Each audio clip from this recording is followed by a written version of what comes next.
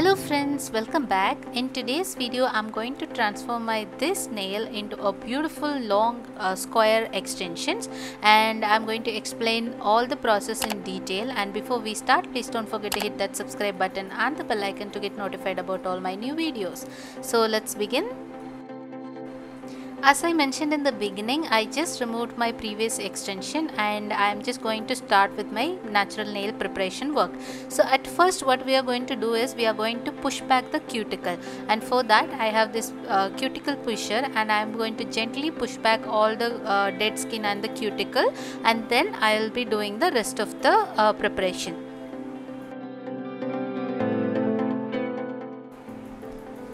Prep work is really important when it comes to extensions, whether it's acrylic extension, gel extension, or just a gel overlay, or you are applying gel polish, or you are trying to use the press on nails. Always do a little bit of preparation depending on the type of extension that you are going to use.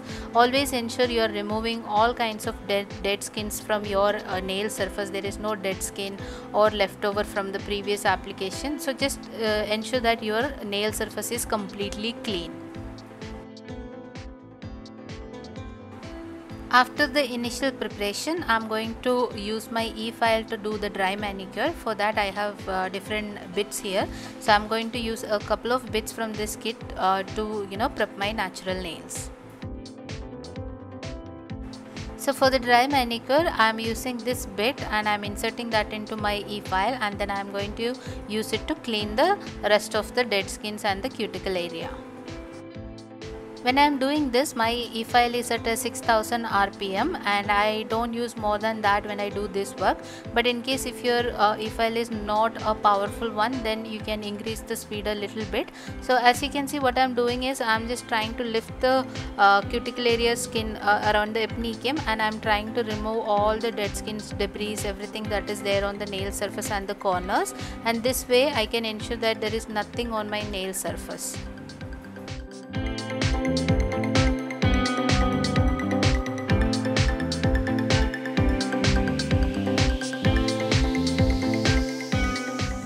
Once I am done with this, I am going to change the bit into a different one. As you can see, this is a little more pointy one, and I can reach my side walls wherever the other bit was not getting into. I can reach inside, and then I can remove the remaining dead skins and the cuticles.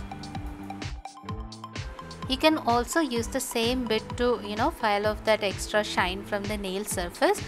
In case if you don't want to use the e-file on the nail surface, you can use the soft buffer, the 180 side, and you can buff off that shine from the nail surface. This is an important step because if your nail is oily or if there is like really high shine surface, then the product won't stick to the nail surface, and the durability of the extension will be really less. So since I just removed my extensions, I don't have to really do the surface cleaning, but I'm just going to do a touch up, and then we should be good to go.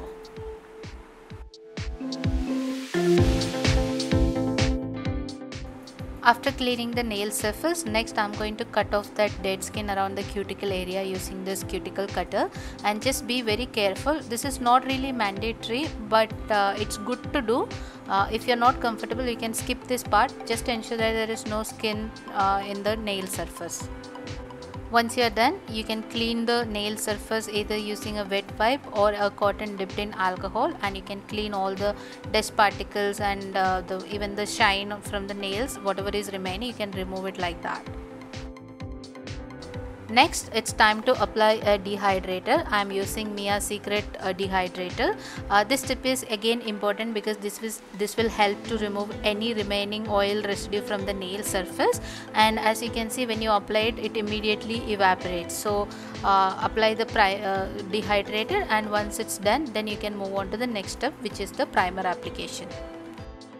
Next, I am going to use this acid free primer by Mia Secret, and apply a very thin layer of primer onto your nail surface, and you can let it dry. Even if it's not completely dried, it will be still fine, but if possible, just let it dry completely. Now let's see the products I am going to use in this video. So as you can see, we have monomer, which is again from Mia Secret, and I also have Mia Secret Cover Pink acrylic powder or polymer, and this is a beige color and this has a slight glittery finish. And next I'm going to use nail foams to sculpt my nails, and the last item that I need is a brush. As you can see on the screen, I'm using Model 1's number 12 brush. This is a Kolinsky brush, very good quality, and also it is cheap. Before the foam application, I poured some liquid into the deepened dish and I kept it aside.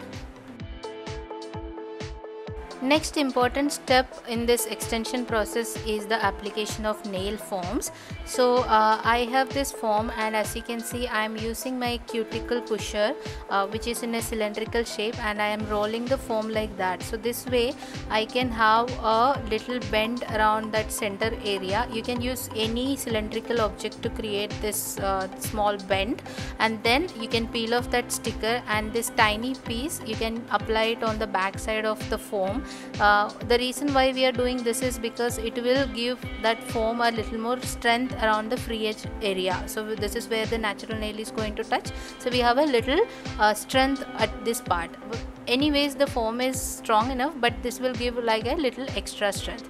Now next is I am just aligning the foam. I am ensuring that the center line of the foam is aligned with the center bone of my finger. So that is what we are going to align. So for some people, they may have like a little weird shaped nail, so it might not be like the center of the nail might not be the center of the finger bone.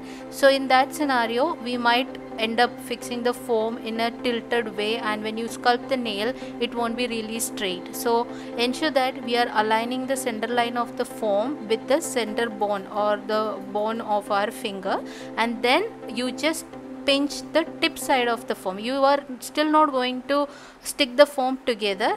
The next thing what I am doing is I am marking the side walls of my nail. So I have little longer nail here, but when we do the extension for our clients, we are going to file off the natural nail to really small. I wanted to grow my natural nails, that's why I have that nails as it is. But when we do the customer nails, we will really file it down unless the customer requests us to keep the length of the nail. And after marking the side walls, what I am doing is I am cutting a little V shape here. So this way I can ensure that my foam is exactly fitting side to side and is center aligned. After clipping the sides of the foam, you can again put it back underneath the nails and you can fit the foam. When you do this, again we have to redo all the measurements and settings that we were discussing earlier. Just ensure that the line is center with your center bone of the finger, and then once you have aligned the foam, you can just stick it like that. So this is when you are going to stuck both the sides of the foam together, and also when you do this, you can form a cylindrical shape. So now if you see from the top side of the foam, it's like a cylinder, right? Cylindrical object. So this will help us to create a beautiful C curve. And now another thing, if you see the flaps around my finger, that is still open. I haven't stuck that part yet. I'm still waiting and seeing if there is any misalignment. If my foam is like, sometimes what happens, we don't realize our foam must be facing towards the left side, or maybe it might be like a little downwards or maybe upwards. So we just ensure that it's intact, it's perfectly placed, and that's when we stuck the last flap together. Another important thing that I wanted to explain is this gap between the two flaps here. So if our foam is towards the right or left, what happens, these flaps that won't be like this, that the one side of the foam will jump over the other side of the foam, so it will overlap, which means our foam application is not straight, it's either left side or right side. So we have to check it again and then reapply the foam. Now that we are done with the foam application, it's time for the product application. So for that, I have the liquid here. I am dipping my brush and I am just prepping the brush, and after that I am going to pick up the bead. This is another important step when you do the acrylic extension, the powder liquid powder ratio. So I dipped my brush and I just tapped it on the side walls of the depen dish, and then I dipped the other side of the brush into the product and I picked up the bead. So the bead that you have seen on the screen is a perfect bead. And then once you pick up the bead, you can place the bead and start building the length and shape of your nail. So I have placed the first bead. The bead I placed, it's not at the center, not at the free edge, it's in between the center and the free edge of my nail. And then next what I did is I am using the tip of the brush as well as the belly of the brush to flatten the product, and I'm also building the length and shape of the nail. So now I'm just going to both the sides, and I'm ensuring that I'm covering the nails completely and I'm building that square shape. So when I do the extensions, I make sure that the first bead is giving me the length that I wanted, and if required then I go for a second bead and then I extend that length. But mostly I get the desired length with the first bead itself, and then I go ahead and make it like a little thicker the way I wanted, and then I go for the second bead and I build towards the cuticle area.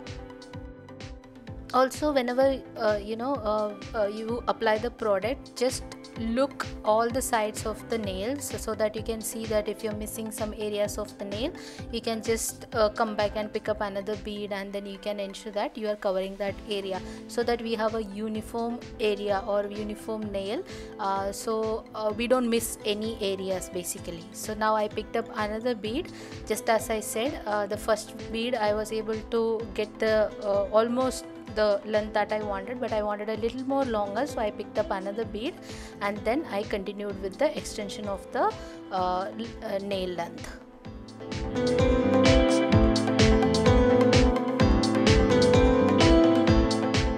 Once you are done with that first bead, the length and shape of the nail, you can just have a look at from all the angles just to see how perfect your application is. This is like not 100% perfect, but this is how it should be. And then once this is done, you can go ahead and apply the second bead. That's what we are going to use to build the apex as well as the cuticle area. So I placed the second bead and I am gently pushing it towards my cuticle area, and then I'm going to use the brush tip and I'm going to feather it out just like that. So this way now I'm not really pushing hard, or I'm not dragging all the product towards the free edge. I'm just ensuring I'm getting that enough height for my apex, and then I'm also ensuring that it's close to my cuticle. Just ensure that you are not pushing the product underneath the skin of your nails, so that will again cause lifting. So always leave a little one hairline gap between the product and your cuticle area, and also ensure that there is no products in the side wall. Just clean all the surroundings, and then you can just manipulate the product and then you can just bring it towards the free edge and just finish it off. So now I have almost done with the second bead. Now if you see, you can see that one line, right? So there is this line, there is a gap between that second bead that I placed and the previous length that I built. So now we are going to cover this with another bead.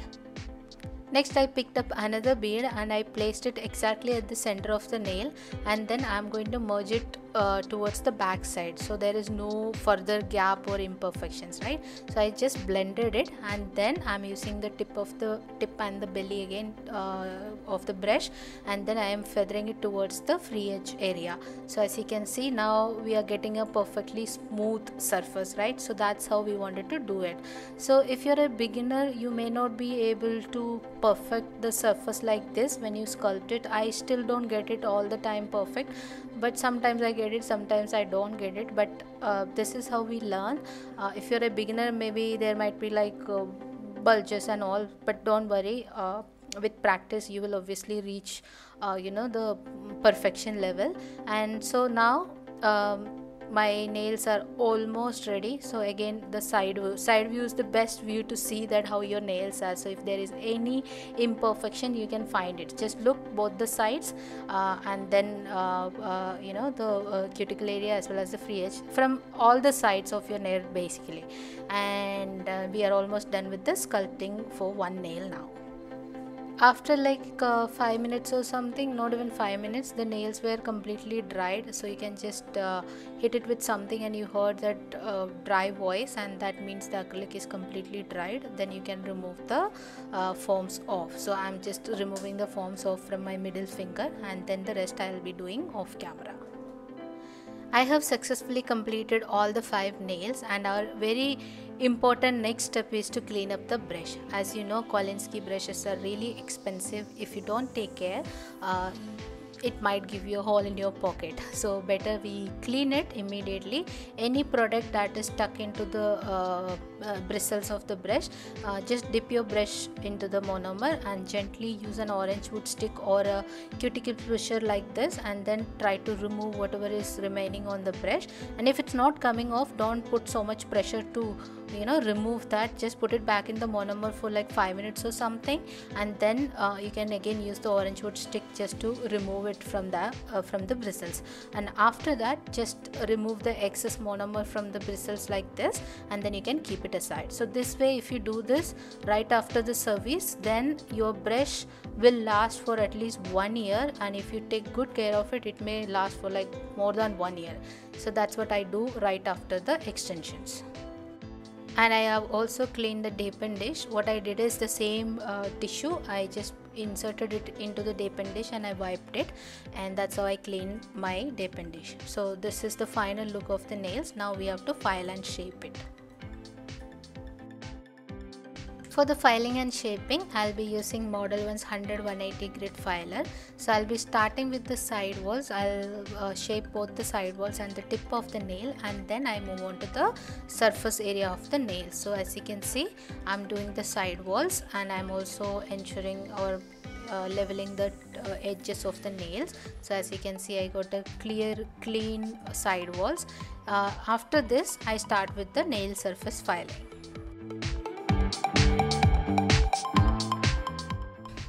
Once you're done with the sidewall filing, then we can start with the proper filing of the nails. So here I'm going to start from this cuticle area, which will be my zone 1, and then I come towards the free edge area, which is my zone 2. And once I'm done with zone 1 and zone 2, I go to the other side of the nail, where I will start again from the cuticle area, which is my zone 3, and then come towards the free edge area of the other side, and which is my zone 4. Once I'm done with all these 4 areas, then all I have to do is just level up the surface of the nail. So here is the first side, I'm done the filing here. Now I go to the other side and repeat the same thing, and lastly I just level up the surface of the nails.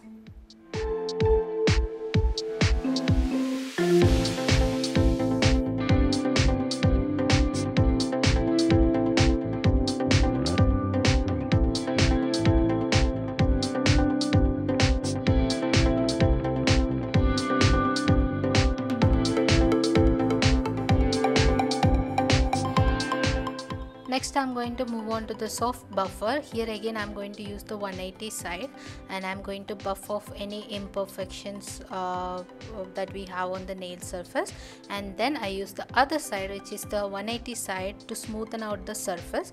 And if you want, you can also use that shining kind of file, and if you do that, it will look like a natural nail with a really shiny finish. But I don't do that much hard work, but this much is enough. Then when you apply the top coat, it will be perfect. But this is what we do next.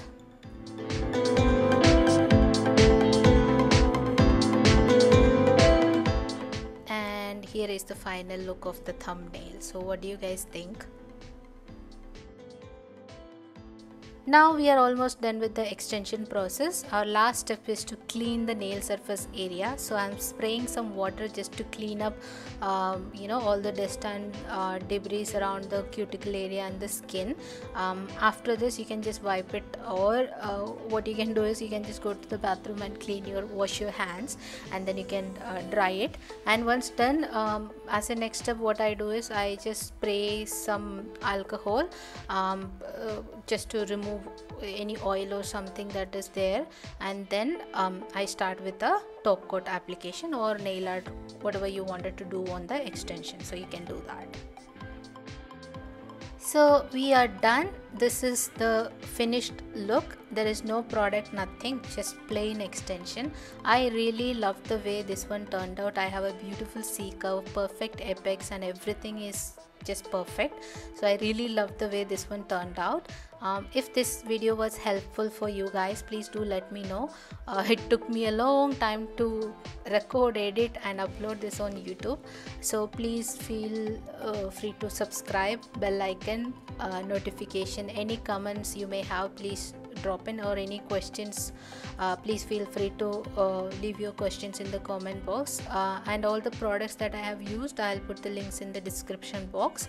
And I also have another video, polygel extension, and I also have another extension video for acrylic only. So there is a playlist for extension videos, so please do check out, and I'll see you soon on my next video. Until then, stay safe, stay happy. Thank you.